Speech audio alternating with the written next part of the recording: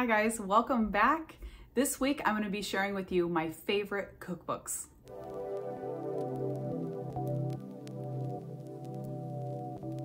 This was a requested video by Miss Upchurch, so thank you for the suggestion. The last couple of weeks that's been sort of in the back of my mind to film this video, and it couldn't have come at a better time. Right now I am working on and just finished editing the first part of it, a new project that I'm very excited to share with you guys. I'm not going to share with you it today, but soon, very, very soon. I finally pulled the trigger on this. It's been sort of on the back burner for a while because I am kind of a perfectionist when it comes to what I am working on currently. And I thought, you know what, done is better than perfect. So we're doing it.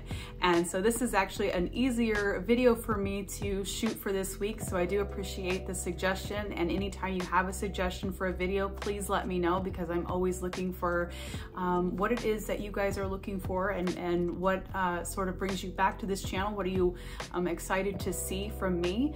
And suggestions are super helpful. So I really appreciate you suggesting this video at the absolute perfect time. Now, before we get into the cookbooks themselves, I do want to just kind of tell you the reason behind me having cookbooks. Okay, I know it seems like you have a cookbook, you're there for the recipe, but that's not necessarily true for me. I am somebody that wants to be continuously inspired in my life, in the kitchen, in my home, how I live my life, how I am doing with myself. I want to constantly be working, learning, bettering myself, and that's just the sort of person I am. I noticed this in the last few years that I am somebody that needs to constantly be learning something new. It doesn't have to be anything big, it doesn't have to be anything elaborate, anything like that, or even anything for business, but I always need to be learning something. New information has to be coming at me, or I don't feel as fulfilled. So that is just something that I have noticed about myself. And I think, honestly, this is a big key to life, is continuously finding things that inspire you, that make you feel joyful. And I am a big proponent of bringing beauty into our everyday lives. As you see on this channel, I tried to share with you that way of thinking, or at least my viewpoints on that as much as I can here. I am always looking for new inspiration. So when I share with you the cookbooks that I'm going to share with you in just a moment here, I want you to keep that in mind. I'm a food photographer. That's part of what I do for a living. And I love food, to cook it and to see it, to shoot it, all of those dynamics. So I'm gonna share with you cookbooks that inspire me visually, but also the writing. I'm also a writer, and I love the written word. I think it's beautiful. It's such a, I feel it deeply when I read profound things that obviously are written from a book. And you would be surprised, if you've never actually read a cookbook, how incredible some of these people, not all, there's a lot of really terribly written cookbooks, but the ones that I'm going to share with you today, or some of the ones I'm going to share with you today, are written by wonderful writers, and they have these great stories that inspire you. They take you to another place in your mind. And so that's why I am sharing some of those. So I'm also sharing ones that I have cooked out of. I don't normally cook out of the cookbooks that I have. So I know that kind of sounds funny, but I do, what I do is, so I write recipes, as a lot of you know, and I share them here with you on top of the other things that I share. But what helps me in the kitchen, what helps keep me sort of inspired, is to look and see ideas for food.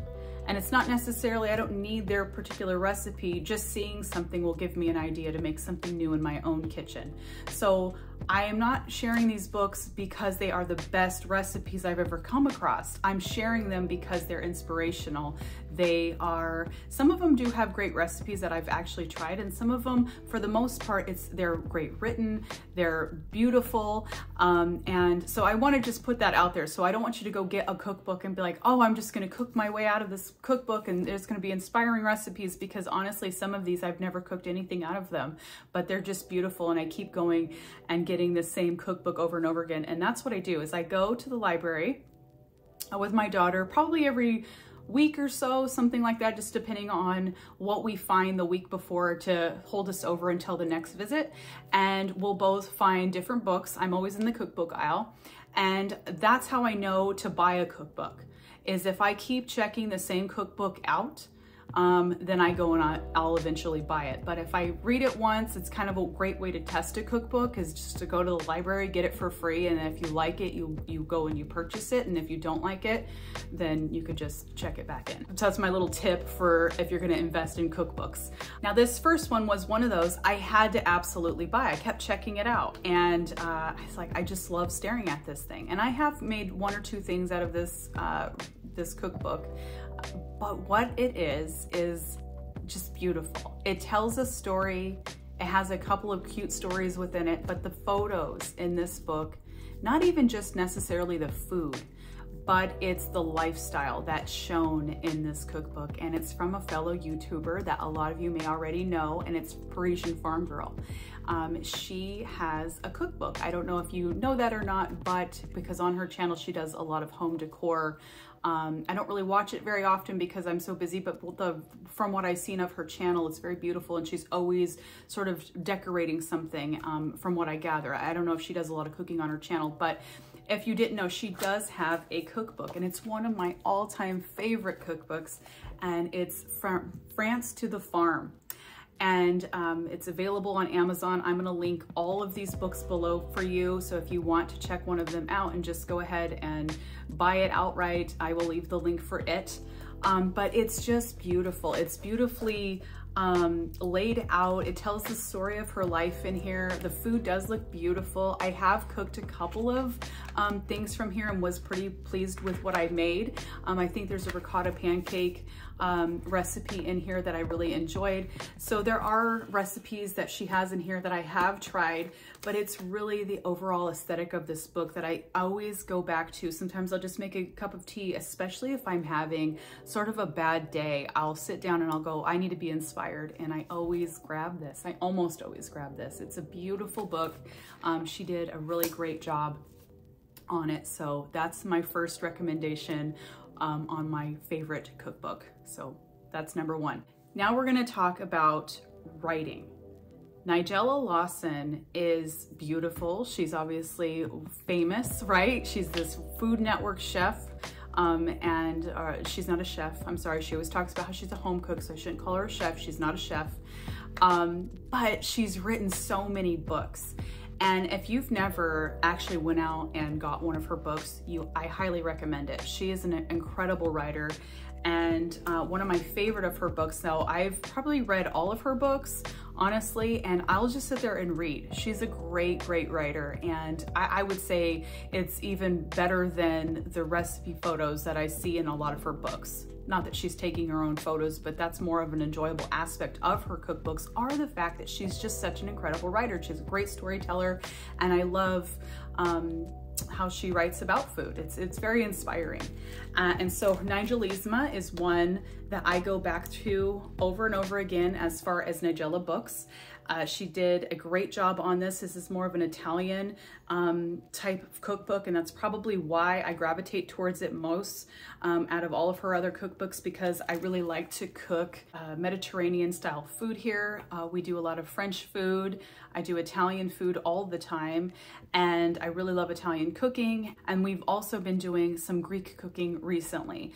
So I'm kind of into the Greek thing. I love the lemon flavors and the feta and all of that, but I go through phases with those three different regions.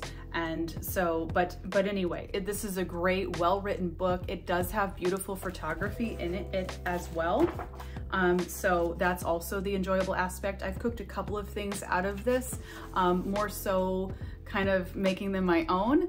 But what I found was great inspiration in this book, great photography, and excellent writing.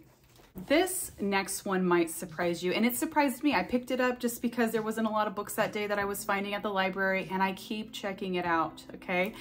This is The Artist, the Cook, and the Gardener, and it's by Mary Jo Koch. And she's an artist and a cook, and this is one that I'm probably gonna end up buying because I have checked this thing out 3 times in a row, and I just love having it. She has really fresh ingredients there, and she talks about her life as an artist.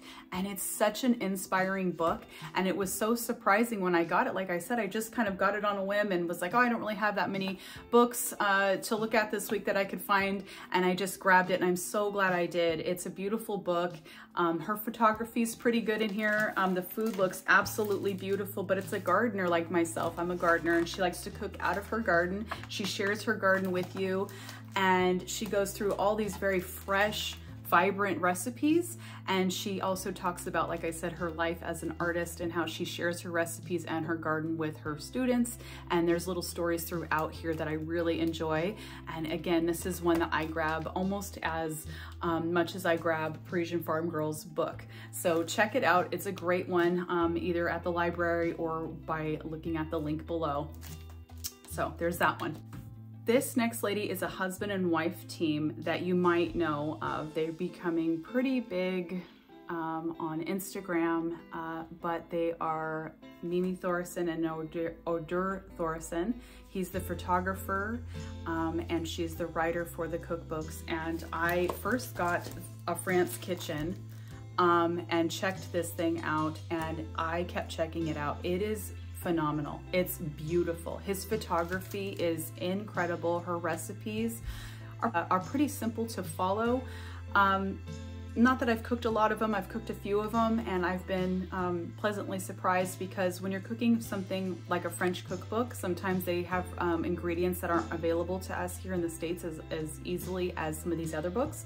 So I do find though that she does have pretty simple ingredients throughout the books that she writes, but I have to tell you, they are so inspiring. The photography, like I said, her husband is absolutely talented. She's also talented as well, writing these recipes and writing her short stories throughout there, and it really engrosses you into their lifestyle in France. And then what happened is she moved to Italy and she wrote another cookbook. And I actually bought this one because I knew the French one was so good. And of course it's Italian, and that's one of my favorite types of food to cook, so I had to get it.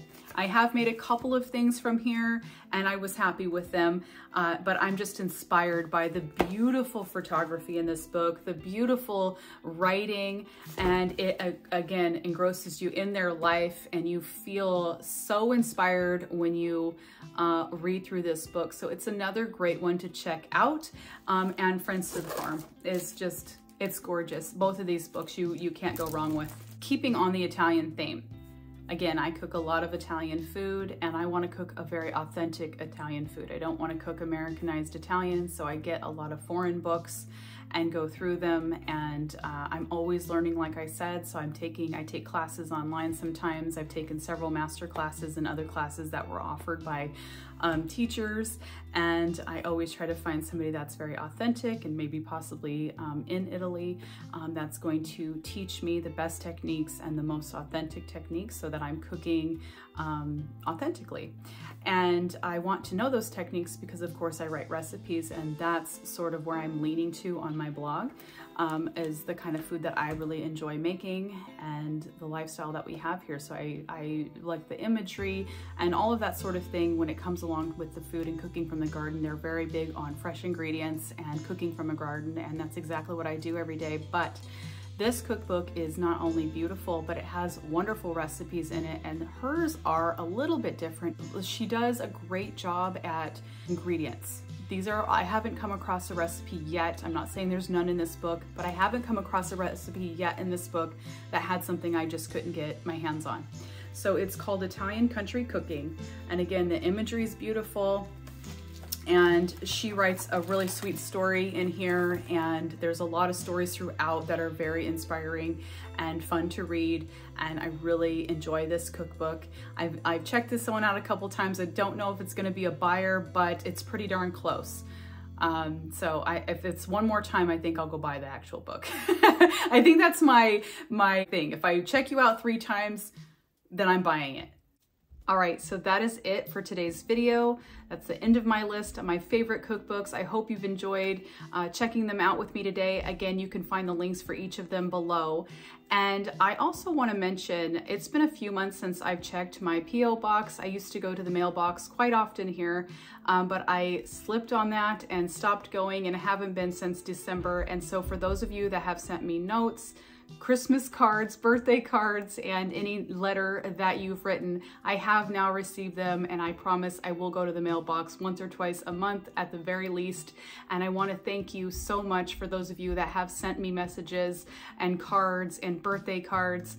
And I want to tell you how much I appreciate that. And I finally checked the mail. So if I didn't respond to you, or I didn't mention them in the comments when you commented to a video, I apologize. It's because I hadn't gotten it yet. Anyway, thank you so much for being here. I hope you've enjoyed today's video, and I will see you guys on the next one.